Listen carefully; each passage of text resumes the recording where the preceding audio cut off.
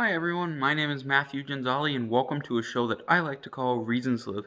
Basically, it's a show dedicated specifically towards all of you out there watching this who struggle with suicidal thoughts to remind you that there are dozens, hundreds, thousands, millions, billions, trillions, decillion, infinite reasons why you should choose life.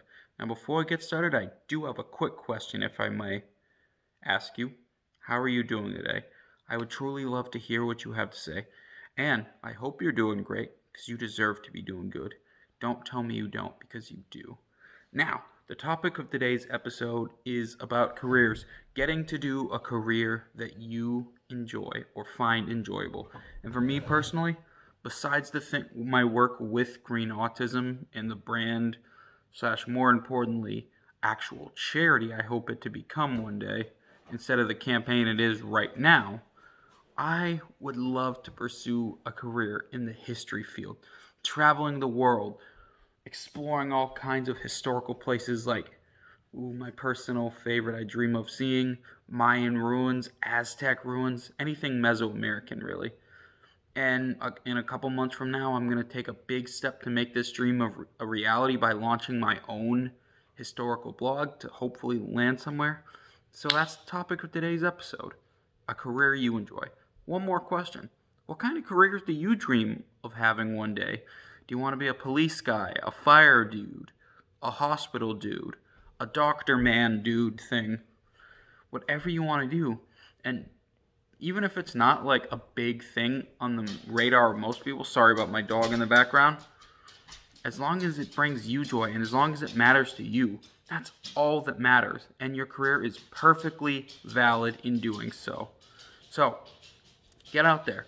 Take the necessary steps to build / work your way up to that career you enjoy. Because that can be a reason of itself. Because I know we spend a lot of our time working. Like, I have a job now. And it's not my favorite thing in the world, but it eats up a significant portion of my time. So why not spend all that time you have to spend of your life, time that you won't get back? And yes, you still have time though. So don't forget that. But why not spend all that time doing something you enjoy, not something you hate? So take my advice, all right? Build your way up to a job that you enjoy. One more thing before you get going. A quick 1v1 with you and me, if that's okay. Now, down in the link in the description below, I put 5 mental health resources for all of you out there struggling. For our LGBT friends watching this, I put the Trevor Project and the Trans Lifeline. For those of you out there who've unfortunately had to deal with sexual assault, I put the National Sexual Assault Hotline, and I put the National Suicide Prevention Lifeline and the Crisis Text Line. Now, I know, right now that might be just numbers to you, and I'm sure you've seen those numbers before. So here's the thing.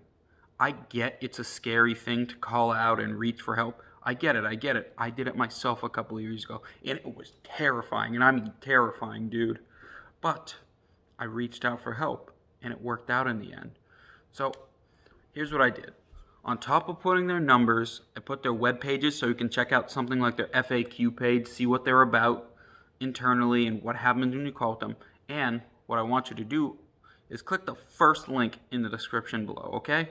And that will take you to an article by BuzzFeed that explains exactly what happened in great detail, a lot better than I can explain, about what happens when you text the crisis text line or call the National Suicide Prevention Hotline. It's a really good article, and I think it can help you. Read. Yes, read that, and then see how you feel about calling in, okay? You're not impossible to get better. It's not impossible for you to get better, if you catch my drift. You're a lot more amazing than you think you are. Trust me. I had to learn this lesson the hard way myself. But I hope my words today were able to help you in any way possible in your journey towards recovery. My name is Matthew Genzali, and remember, there's always a reason to smile.